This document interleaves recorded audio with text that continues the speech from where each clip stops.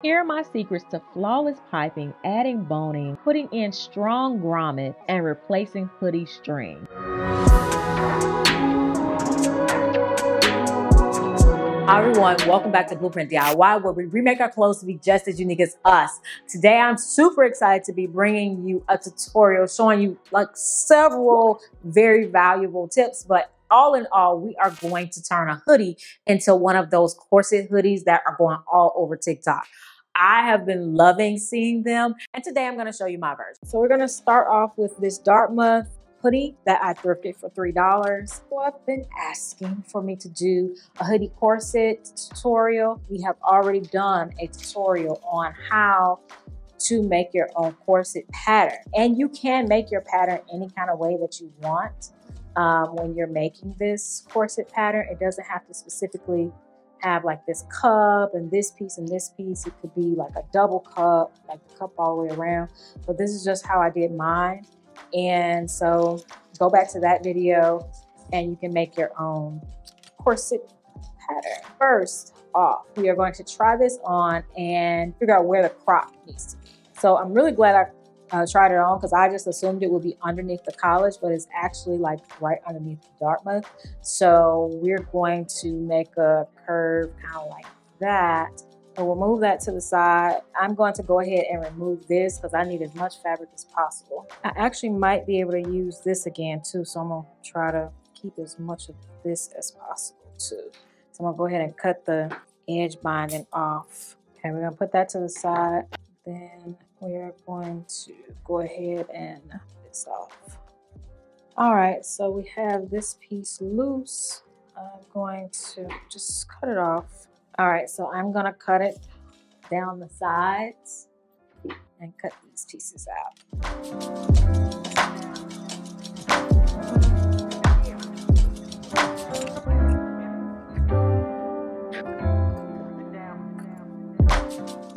This piece I always cut last because I like to fit it on me before I even cut this piece, because sometimes it's shorter, sometimes it's longer, depending on the stretch of the fabric. So I'm not going to cut this piece yet. I'm gonna just take this fabric and move it to the side. Now, everything that I just cut, I want to cut out of this green fabric too, because that's gonna be my lining.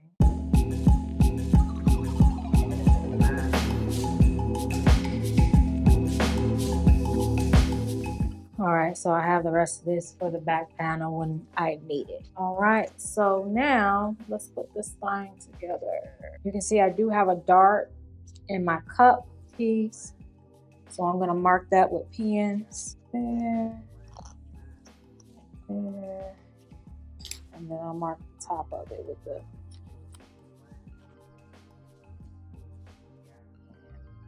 So the first thing we want to do is to sew the darts in those cups. And then we're just going to find our pencil marks, fold it so that they match up, and then fold the other end where the pin was and kind of curve towards that mark.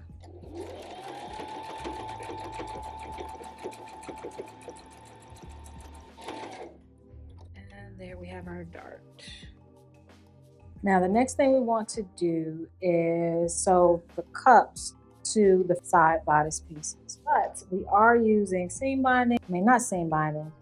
piping. So now I can show you how I sew this on. So recently I had a thrift challenge and I wanted to make a corset and I wanted to add piping, and I did not have the black piping that I wanted. So that gave me the challenge of making my own piping. And so today I'm releasing 2 videos at the same time. A separate video to show you how to make your own piping. So if you do not want to buy your own piping, you want to make it, then you can watch that right now. We're going to lay this like this, lay this on top. Now you can, if you're new to piping, you can go ahead and sew this on first and then sew the next part on.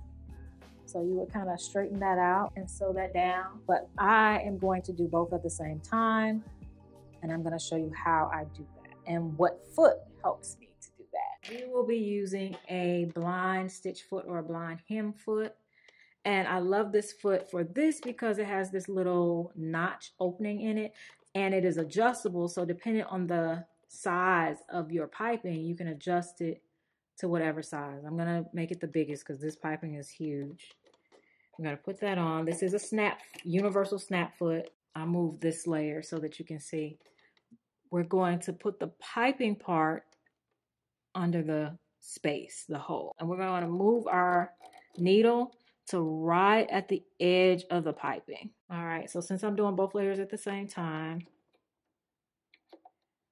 I can feel my piping underneath.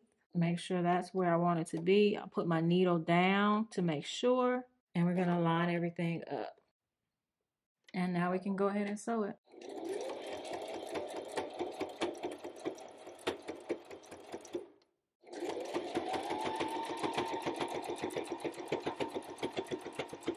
All right, let's see how it turned out. Ooh la la, perfect. And if you have extra and you made your own pattern, don't worry. Now, if you're using somebody else's pattern, I don't know what to say about that. All right, so now we're done with both sides. Now we're ready to sew each side to the middle bodice. Hopefully we have enough seam binding, but it's not looking promising. I'm just gonna go ahead and cut it in half because that's, I mean, it's gonna be what it's gonna be. All right, so we're gonna go ahead and sew this curve to this kind of straight side.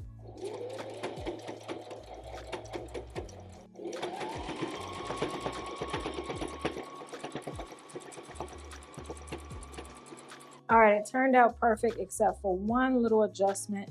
I wish that I had to put this, I folded it up this way. I wish I had folded it down. So I'm gonna take that apart right there, fold it down and restitch it. But in the meantime, I'm also gonna do the other side as well. That's pretty much the hardest part.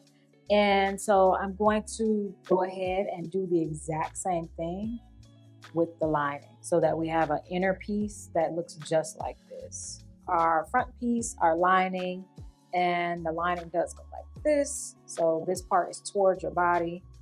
So technically, I guess this is kind of reversible. And this goes on top like this. Bam. So now that it's together, I feel more confident cutting this piece. It's just because I only have a certain amount of fabric. I didn't want to mess it up. And we're also going to cut a lining piece. All right, so separately, we're going to take each of our pieces, and I'm going to take these side pieces and I'm going to sew them to the side. And one right there, one here and one here. Now that we have those done, we can go ahead and sew the outer layer to the lining. But first, I am going to cut off the little bit of excess that we have, make everything smooth. And then I'm going to sew along the top edge and on the sides.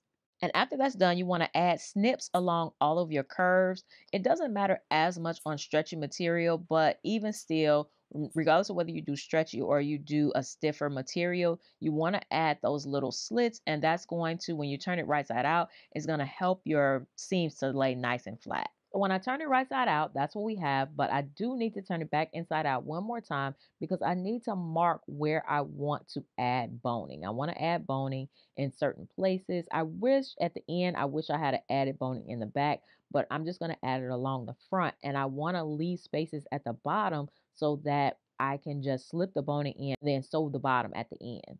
So now that I have the marks where the boning is going to go, I can go ahead and sew that bottom part, except for where the boning needs to slip in. And right there, I'm going to leave that open so that I can turn it right side out. And then I'm going to sew, leave a space in between, sew, leave a space in between, go around this curve, leave a space in the middle, and keep going. You understand what I'm saying?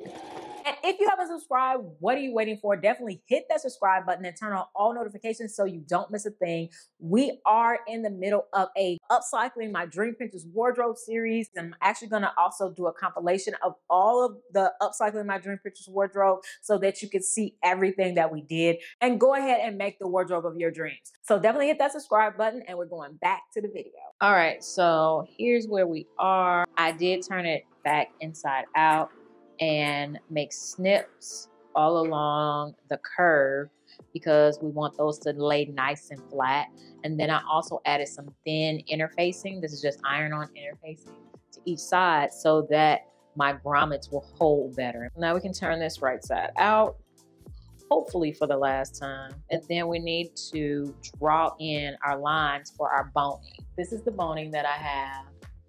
It is FlexiCurve polyester boning. There's a bunch of different types of boning, but I just got this. This is Dritz brand. It is a 1/2 inch. So we need to make lines that are a little bit more than a 1/2 inch. For this, I'm gonna use soap because I do want my lines to go away and don't want to be able to see them. And the reason I'm just being like super precise about it is because I really do want that boning to fit snug inside of there. All right, so I'm just checking to make sure all my holes are in a place where I can get the boning in and all my lines are there. All right, so I'm gonna go ahead and sew these lines down and see if I can do it as straight as possible, then add my boning. You wanna cut this boning with paper scissors. I would not cut this with any of your sewing scissors, and you want to cut it to a length that is slightly less than the length that it's going inside of. And if it is curling up on you, you can use a blow dryer or a heat gun to get it to straighten out. Probably need to add a stitch like right here so that the boning won't go through and into the bra. We go backwards. See how I overfolded it so it looks like I have like piping down at the bottom. Pretty smart cookie. All right, our last little pieces. All right, so now we're gonna fold everything inside the way it needs to be, and we're gonna sew a top stitch all along the bottom edge to close off our boning and just to give it a nice finish. All right, so now lastly we can go ahead and add our grommets. I'm going to use a button gauge to get these right where they need to be. And I'm just gonna mark it with a pencil. I tried to do it with soap, but this gray is kind of light and it wasn't showing up. I have like one of these industrial grommet things. They're only like 60 bucks, 50 something dollars, and I would highly recommend them.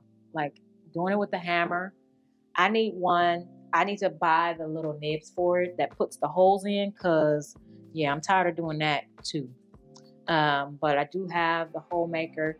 This time I am going to try to use a smaller one. It is smaller than the actual holes, to make sure that it doesn't, like once these are punched, they don't slip out, because I've been having a big issue with that. So we have whole projects that we've messed up just because of that. So I need to put this on the floor in order to hammer it. You just put this on top and hammer it, but you have to have it on, I use cardboard, and I only do it on a really hard surface. That's the only way it'll really go through the fabric, and the only way you'll not damage anything. I tried to do it on a table with a cutting board and messed up my cutting board, so no more messing up stuff. All right, I am back with all of my holes, and I've done one successfully, and yes, it is strong.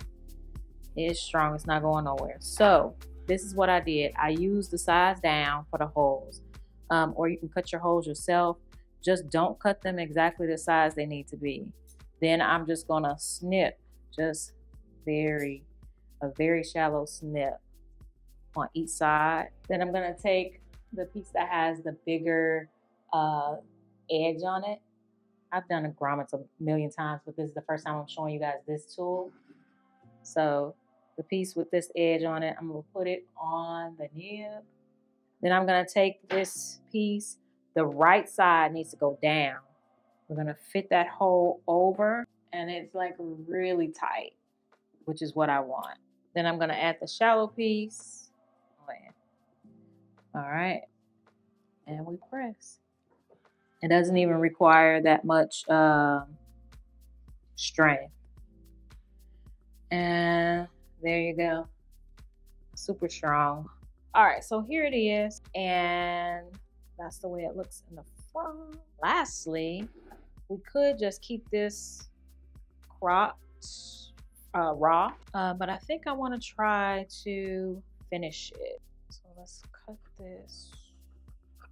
All right, so that means I just need to fold it in half. I'm not gonna connect it. I'm just gonna leave some loose on the side. Fold it in half and sew it to the edge.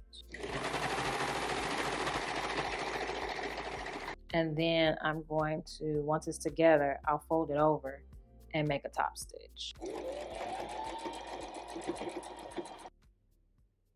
All right, so for our very last step, I'm going to show you something else cool that I recently learned how to do. I have some little cording here that I'm going to use as the string for the corset as well as new string for the hoodie. I have learned how to put on aglets. Aglets are the things at the end of shoelaces. And this tool right here, you can get it on Amazon. There is a link in the description. Has come in so handy because we've been doing a lot of joggers in the office. And this particular kit came with a bunch of different sizes and metal finishes, which is like, oh my gosh, chef's kiss. And so I'm going to pull out some of the small silver ones. But before that, here's another cool tool that I'm going to use. This is called a bodkin.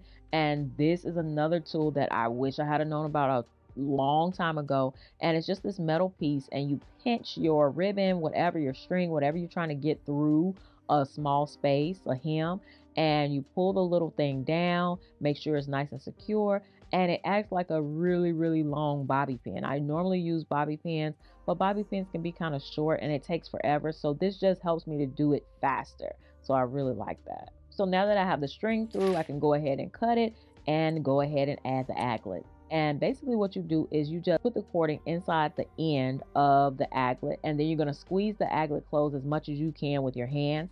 Then you slip it into the tool in the correct size, because it has 4 different sizes. You slip it in so that the open side is going down, and then you just squeeze.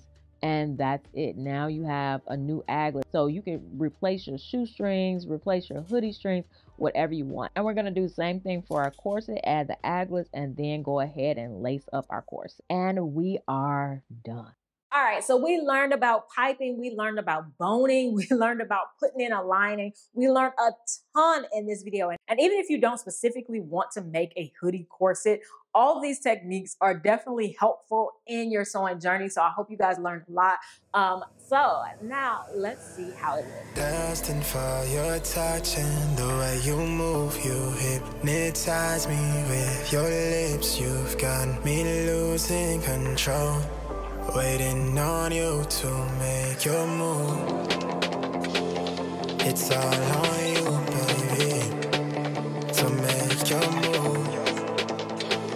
It's all on you, baby. Yes, that's it. That's exactly what I wanted. Now, I have been seeing people make these with straps. If you want to make yours with straps, definitely do that.